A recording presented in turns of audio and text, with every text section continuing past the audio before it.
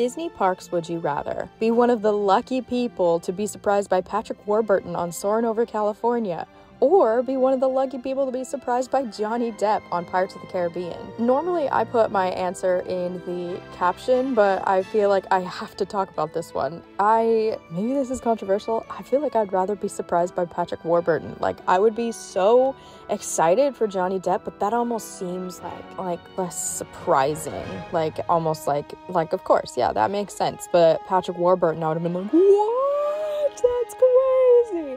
I don't know. I probably would die for either one. What about you?